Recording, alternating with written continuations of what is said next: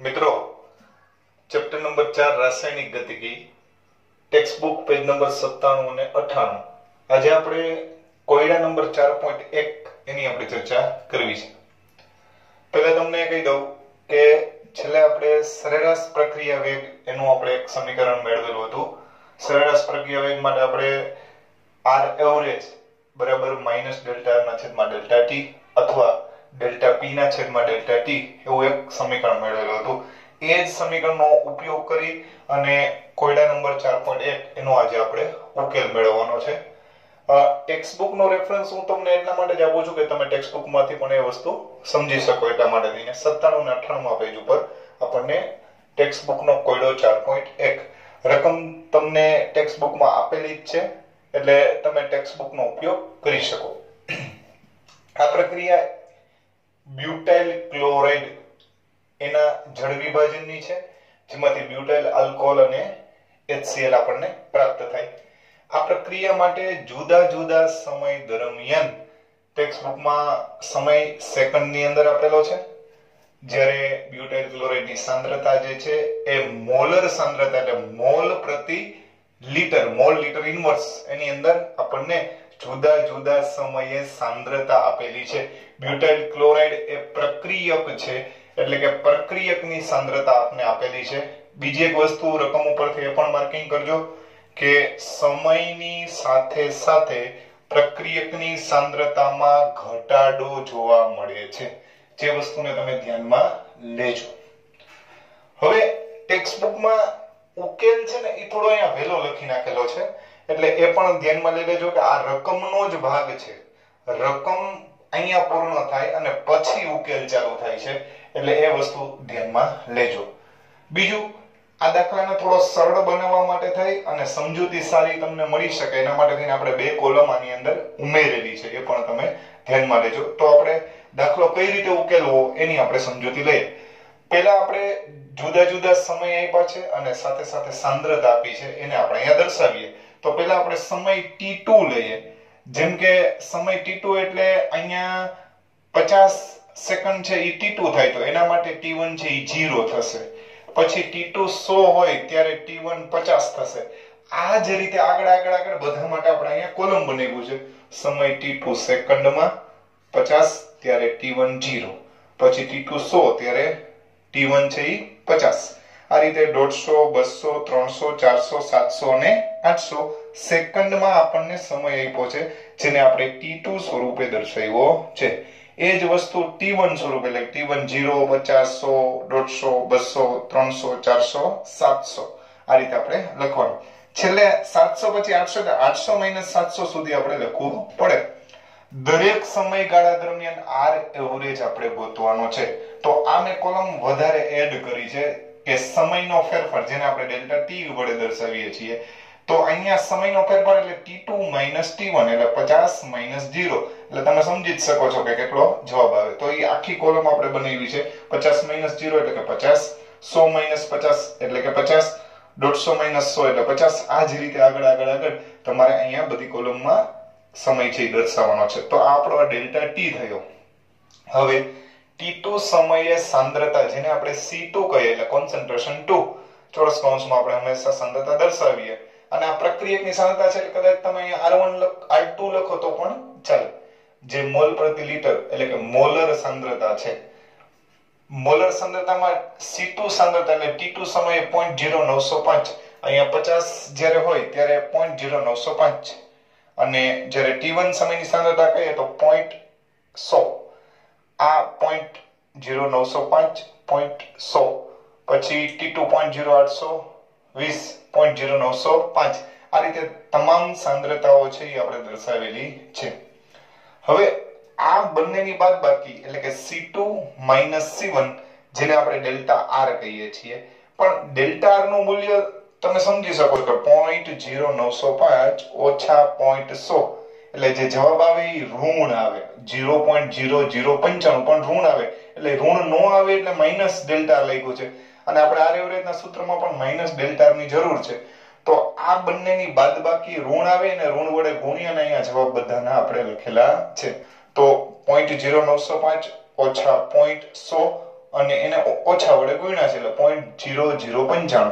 એ જ રીતના એ 0.0085, 0.0079 આ જે છે એ આપણે વધારાનું કોલમ એડ કર્યું છે એટલે તમારો દાખલો સરળ પડી જાય એટલા માટે ટેક્સ્ટ બુક કરતા વધારે આ બે કોલમ આપણે એક ડેલ્ટા ટી વાળું કોલમ અને એક જે છે એ સાંદ્રતાના ફેરફાર વાળું કોલમ આ બે કોલમ આપણે વધારે એડ કર્યા છે. હવે સરેરાશ વેગનું સૂત્ર તમે જાણો જ છો કે r એવરેજ બરાબર minus delta r upon delta T.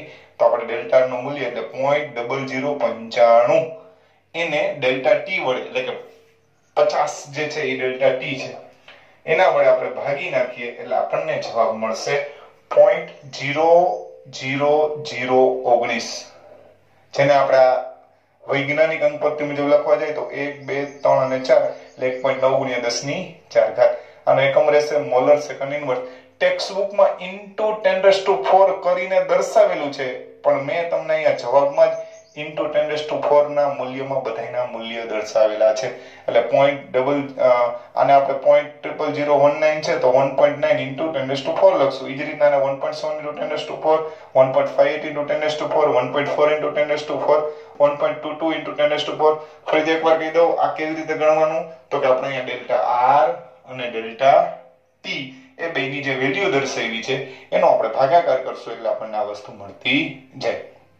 તો તમારે અહીંયા જુદા જુદા સમયનો તફાવત લેવાનો છે, જુદી જુદી સાંદ્રતાનો તફાવત લેવાનો છે અને દરેક સમયગાળા દરમિયાન મળતો સરેરાશ વેગ દર્શાવવાનો છે.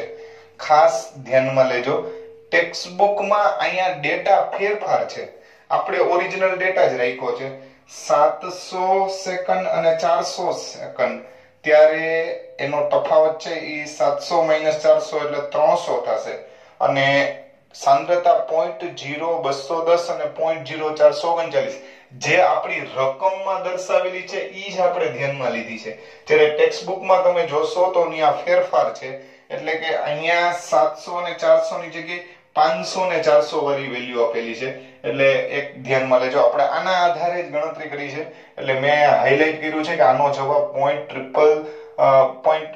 4 ટાઈમ્સ 0763 એટલે કે 0.76 ઇન્ટુ 10⁴ આવશે જે ટેક્સ્ટ બુક કરતા તમને થોડો જુદો લાગશે પણ ડેટા અલગ છે એટલે જવાબ અલગ આવેલો છે. આ વસ્તુ ધ્યાનમાં રાખજો. તો આ રીતે આખો દાખલો આપણે ગણવાનો થશે. આ કોયડા નંબર 1. ટૂંકમાં કહીએ તો સરેરાશ વેગ ગણવો હોય તો સાંદ્રતાનો ફેરફાર અને સમયનો ફેરફાર એને આપણે ધ્યાનમાં લેવાનો છે. એકમ જે છે એ મોલર સેકન્ડ ઇન્વર્સ એના વડે આપણે દર્શાવશું. અગાઉ આપણે પહેલો કોયડો જે છે એનો ઉકેલ મેળવો. હવે એ જ કોયડાની જેમ સ્વાધ્યાયનો 4.8 નંબરનો દાખલો જે પેજ નંબર 119 ઉપર આપેલો છે એની હવે આપણે ચર્ચા કરવી છે. મેં એની રકમ જે છે એ તમને બોર્ડ ઉપર દર્શાવેલી છે, તમે ટેક્સ્ટ બુકમાં જોઈ શકો એટલા માટે તમને પેજ નંબર પણ આપણે આપીએ છીએ. આ રકમની અંદર આપણને જુદા જુદા સમયની સાથે સાંદ્રતાનો ફેરફાર દર્શાવ્યો છે. અહીંયા પણ સાંદ્રતાનો ઘટાડો એટલે કે પ્રક્રિયકની સાંદ્રતા જે છે એ આપણને આપવામાં આવેલી છે. આપણે ચોખવટ કરી છે કે 30 અને 60 સેકન્ડ વચ્ચેના સમયગાળા માટે સરેરાશ વેગ ગણવાનો છે. એટલે આનો સરેરાશ વેગ આપણે બધાય માટે નહીં ગણીએ કોયડા નંબર 1 ની જેમ, પણ ફક્ત 30 અને 60 સેકન્ડ વચ્ચેના સમયગાળામાં આપણે ચર્ચા કરશું. તો આનો ઉકેલ જે છે એ મિત્રો આ રીતે આપણે દર્શાવી શકીએ. સરેરાશ પ્રક્રિયા વેગ જેને આપણે r એવરેજ વડે દર્શાવીએ છીએ. r એવરેજ બરાબર માઈનસ ડેલ્ટા r ના છેદમાં ડેલ્ટા t એટલે કે minus c2 - c1 upon t2 - t1 આ રીતે આપણે એને દર્શાવીએ છીએ. અહીંયા t1 એટલે 30 સેકન્ડ થશે, t2 એટલે 60 સેકન્ડ થશે. તો આપણે અહીંયા 60 - 30 એના વડે દર્શાવી દઈએ અને c2 - c1 એટલે 0.17 - 0.31 0.17 - 0.31 અને આગળ આપણે ઋણ એટલા માટે લખીએ છીએ કે સરેરાશ વેગના સૂત્રમાં આપણે આગળ માઈનસ લખીએ છીએ. તો આનો આપણે જો ઉકેલ મેળવવા જાય તો તમને ખ્યાલ છે કે 0.17 - 0.31 એટલે -0.14 પણ આગળ માઈનસ વડે ગુણી નાખીએ એટલે +0.14 છેદમાં 60 - 30 એટલે કે 30. આ બંનેનો આપણે ભાગાકાર કરીએ 0.14 ભાગ્યા 30 એટલે જવાબ આવશે 0.0466666 આવ્યા રાખશે. અને સન્નિકટના નિયમ અનુસાર આપણે આમ લખી શકીએ 4.67123 into 10⁻³ અને એકમ થશે મોલ પ્રતિ લિટર એટલે મોલર સેકન્ડ ઇન્વર્સ. તો આ રીતે સરેરાશ પ્રક્રિયા વેગ જે છે એની આપણે ગણતરી કરી શકીએ. તો આપણો જવાબ થશે 4.67 ગુણ્યા 10⁻³ મોલર સેકન્ડ ઇન્વર્સ. સ્વાધ્યાયનો 4.8 નંબરનો દાખલો એનો આપણે ઉકેલ દર્શાવ્યો.